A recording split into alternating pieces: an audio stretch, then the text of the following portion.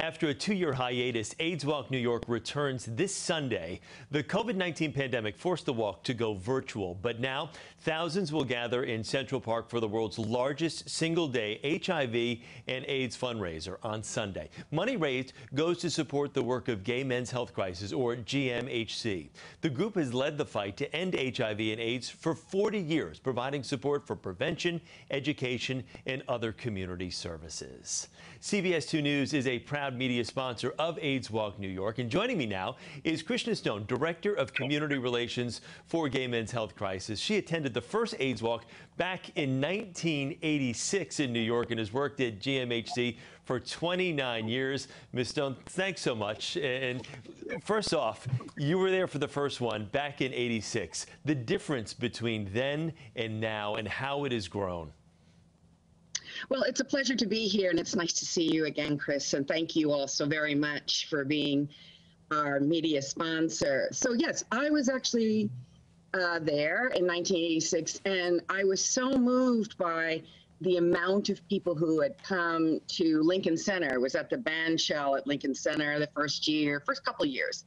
And I was just blown away because by that point, in 1986, I had already started to lose friends, colleagues, due to AIDS-related complications. So to see that amount of people who were there, who were glad to be there, who wanted to raise money and to fight AIDS, it was just outstanding. And so I was so moved that I started to then volunteer at GMHC. I was then hired in 1993. And was that the reason that you got so involved so soon back in the mid-'80s, because you had so many friends that were affected by HIV and AIDS at the time? Yes, I think of those early years as like a hurricane going through the city, with whether it was a quietness of death and illness and stigma and pain, and it was just devastating. And I was a very big fan of going to dance clubs. I still enjoy dancing, but I would go one week and I would see the DJ or bartender, and then I would come back the next week and they were gone. It was just like gone. And so it had a quiet devastation, and the impact was just unbelievable. And I think that that's what made it so painful, is that people were leaving, just dropping, quickly, week after week after week. And while this is the 40th year of GMHC and the 41st year of the epidemic, we still see, the rates of infection in particular populations that are still continue to rise. Some of the infection rates in other populations have stabled off, and for some declined, yet we still have much more work to do. It's so interesting how you talk about that, how the stigma that was associated with it back in the '80s, how there was such a mystery around HIV and AIDS, and it was almost as though you didn't want to be near, or there was just so much scary talk back then. I remember obviously being in high school and college when we're talking about this time in the '80s and the early '90s. How much different is it now for you when you're organizing this event? It's such a massive event. I guess the interest and getting people to support it, it's got to be a lot different now than it was back in the '80s, when, as I referred to, it was such a kind of an unknown back then. I think what's important for people to understand is that HIV and AIDS are still with us. The stigma, sadly, is still with us.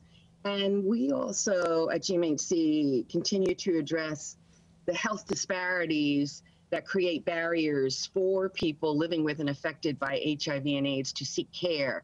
And some of those disparities are homophobia, transphobia, racism, sexism, stigma, violence, poverty, mental health and substance use issues. And so as we address those health disparities, we are, supporting people to get the care that they need, to get HIV testing done, to seek out care at GMHC and medical treatment so that they can move forward with their lives. But sadly, the stigma is still with us, particularly around sex and mental health and substance use issues and other health disparities. Can I just ask you quickly, though, what's it like to be able to be back in person this year after having to be sidelined virtually for the pandemic the last 2 years? It is so exciting to return to Central Park. I had to do a walkthrough yesterday for a couple of folks, and I literally just was moved to tears.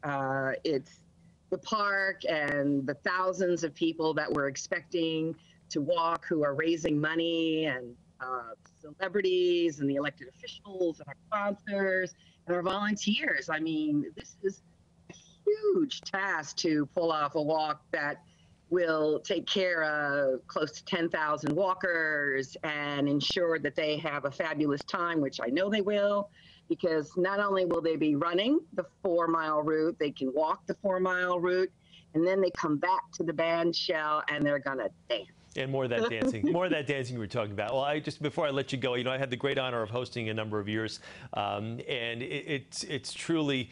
It's such a blessing to see so many people there, to see the enthusiasm, to see the support, and to stand on that stage and look out and see thousands and thousands of people in Central Park on what's a beautiful day, whether it's raining, cloudy, or sunny. It's a testament to what you have done over the years, and everyone with your organization. So continued success. We wish you the very best of luck on Sunday. And Krishna, great to speak with you today. Great to speak with you. Yes, great to speak with you, and thank you. And for those folks who still would like to sign up and join us or make a donation, you can go to ny.aidswalk.net. We'd love to have you. You can certainly come on the day of. You can still walk and participate in the walk. So thank you so much. Krishna Stone, thank you so much. And CBS News New York will stream the opening ceremony of AIDS Walk New York on Sunday, May 15th, starting at 9:15 a.m. The ceremony will feature speakers, celebrities, and a performance. If you want more information, how you can register, go to our website, cbsnewyork.com. All the information is there.